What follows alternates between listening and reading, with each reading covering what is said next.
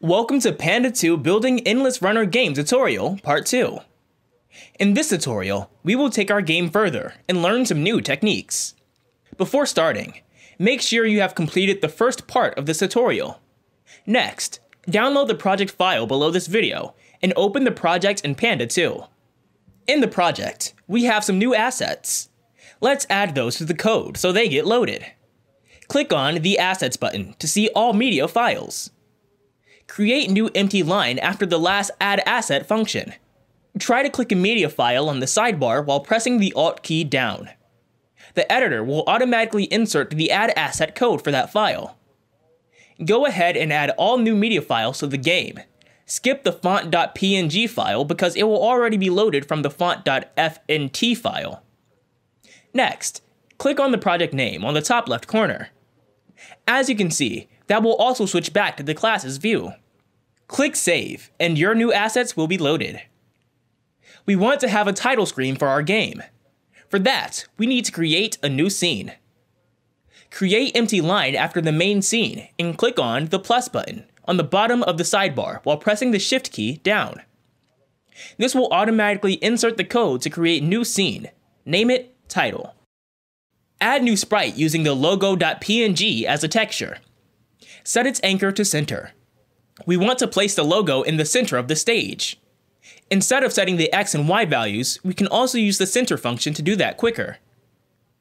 Lastly, add the sprite to the stage so we can see it. Now, save your changes, and you should see your new scene on the sidebar. Click on the small play button next to it, and you will see your new title scene with the logo. That looks boring, so let's add some movement to the logo by using tweening. First, set the logo scale to 0. Add new tween by creating new instance of the tween class.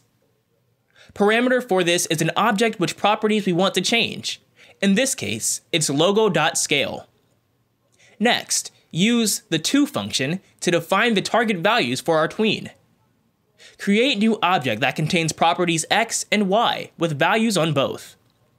The second parameter will be time and milliseconds that will take to reach those target values. Let's use 500. Now this will change our logo scale, x and y values from 0 to 1.5 seconds. Next, we want to add some easing to the tween, so it looks cooler. Do this with the easing function, with a parameter that contains string back.out. You can see all the different easing choices from the API documentation. Lastly, start the tween with the start function. Save, and you should see our new tween. You can repeat that by pressing our scene's play button. Next, we will create a start button, so we can start our game.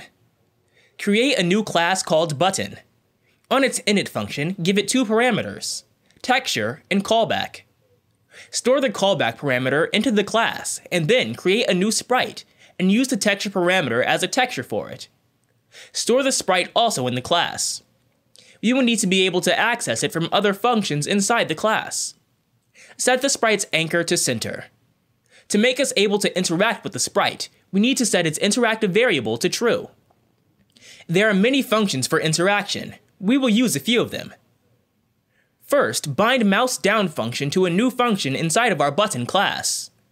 Then, do the same for mouse up and mouse up outside functions.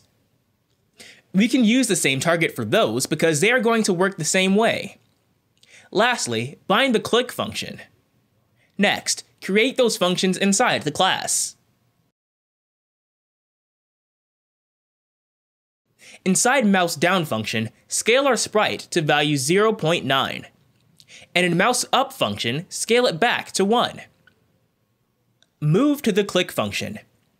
Check if the type of callback parameter that we stored is a function. If so, then call it. Now our button class is ready. Go back to the title scene and create a new instance of the button class. Give it a first parameter, button.png, and create a function as a second parameter. Next, set the button sprite position X to the center of our game and Y to 900. Then, add the sprite to the stage. Now, if you save your changes, you should see our new button below the logo. Try to click on it. It should scale down and back up, but nothing will happen.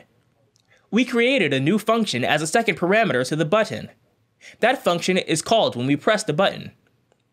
Inside that function, change the current scene into the main scene to start the game. You can change the scene with game.system.setScene function and the scene's name as a parameter. Now save and try clicking on that button again. You should see the game is starting now. Lastly, for our title screen, let's change the background color. Click on the play button next to the title scene to switch back to it. Add new property to the title scene called background color. Set its value to white. Then save. Our title screen is now ready.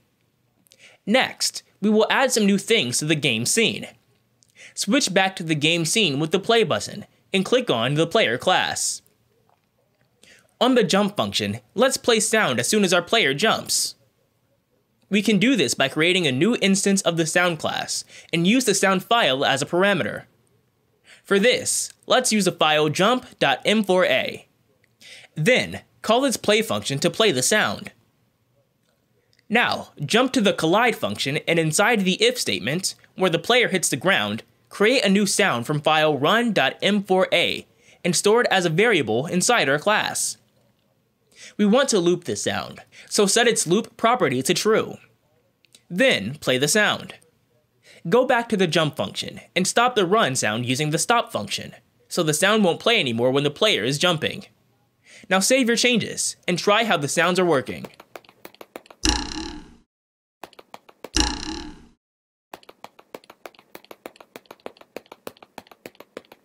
Can you spot one issue with the run sound? It keeps playing after the player dies. Go to the collide function, and in the second if statement, add the stop function for the run sound. Now, it should be fixed.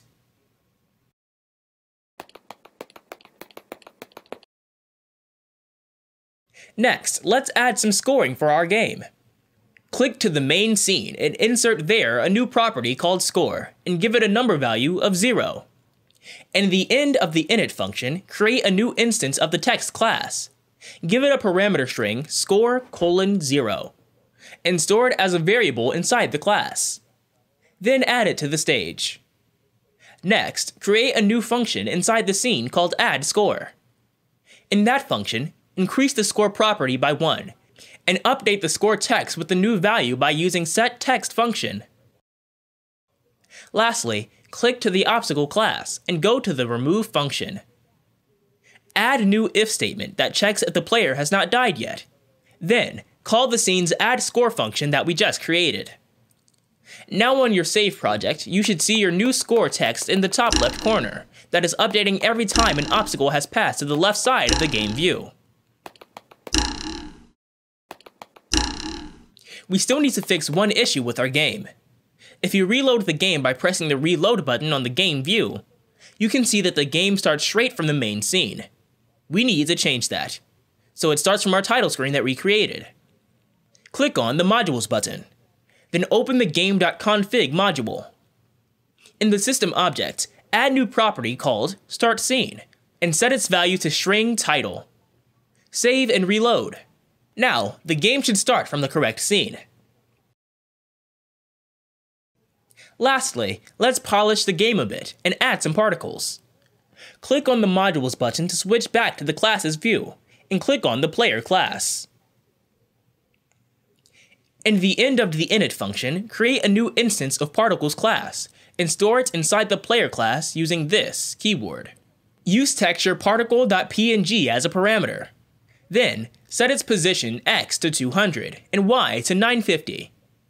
Also, set speed to 500, so the particles will move the same speed as our background and obstacles. Next, set property angle to value math.pi. This will make the particles move straight and left. Value 0 would mean straight and right. These values are in radians, and math.pi is the same as 180 degrees.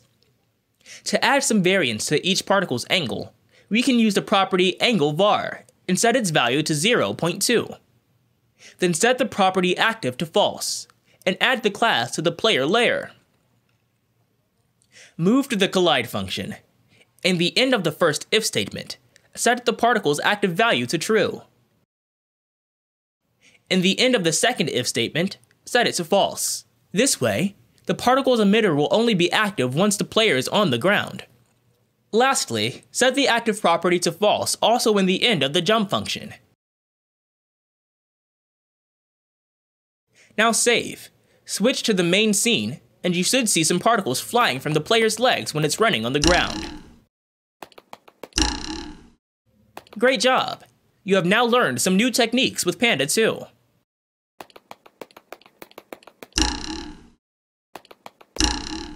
That's it! Thanks for watching, and happy coding!